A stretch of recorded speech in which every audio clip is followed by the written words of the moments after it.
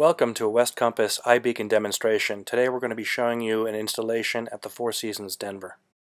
We will be highlighting three technologies here. First is the Place app, which is the app that we're going to be using. Place CMS, which is delivering the content. It's a beacon management system. And Place Beacons, which are the small beacons that are hidden about the hotel. In this case, as I walk around the Edge restaurant at the Four Seasons, as we encounter beacons, we're going to be detecting them based upon their proximity and delivering content to them through the Place CMS. Now this content can be customized. It can be customized by language. It can be customized by gender. It can be customized by age. And so we can deliver content that's specific to the audience that is encountering the particular beacon. And we're going to go ahead and step to the next room here.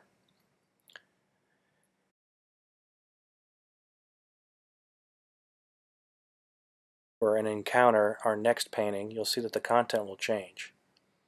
One of the things about this content, as it refreshes here, you'll notice that there is a URL link. We provide URL links that you can go to without leaving the app and then return. So if you do want to serve extra content, you can certainly use that method. Now as I continue the tour, the system is tracking me as a user.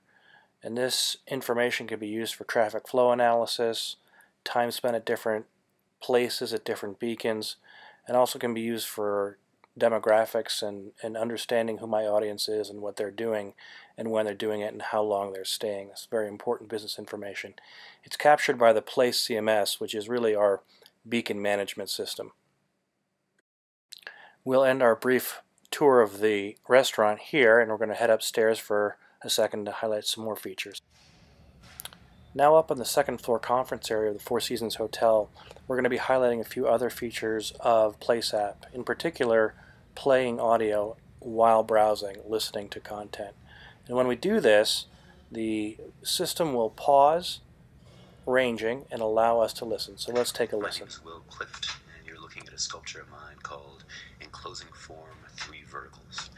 This is one of a pair of sculptures on either side of the grand ballroom entrances. I also have 10 other works in the hotel, including one large one behind the front desk. So this form is part of a series of works that I call the Enclosing Forms. My sculptures mostly focus on the theme of capturing a sense of gesture and motion. And while the sculpture behind the front desk is about an outward and upward energy, a reach. When I decide that I'm done and I pause the sound, I'll need to press the icon to start rearranging again, and it'll find whatever beacon I'm closest to and serve the content up for that beacon. So let's take a quick turn here, and we're going to go over to another piece of artwork that has another piece of audio attached to it as well. I should also mention that Place app is localized into 13 languages, and Place CMS supports over 30 languages, including support for audio. And as I approach this artwork, the content will change. It's going to be loading up the content for this next piece of art. And you'll see that this one also has audio attached to it. You can see that by the bottom of the screen. It says play audio. I can scroll through and read the content.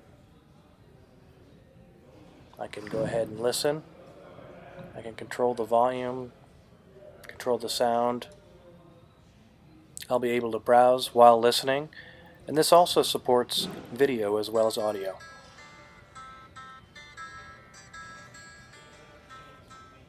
Welcome to Talk at 10, your weekday interview program. I'm Kay Yolland, your host for this episode, and today I'll be talking with Argentinian artist Ana Maria Hernando, who has the exhibition The Illuminated Garden opening at the end of this week at Martha Contemporary. The opening is on Friday the 7th, 5 to 7 p.m. and Ana will also be There's one last Place app feature that I'd like to cover as part of this tour, and this is cover flow.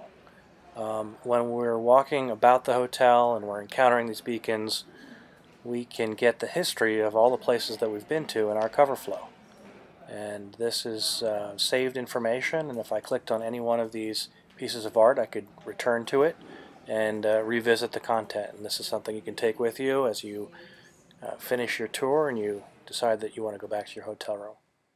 Please do contact us, westcompass.com. We hope to hear from you. Check out our website, and if you like this video, please give us a thumbs up. Thank you.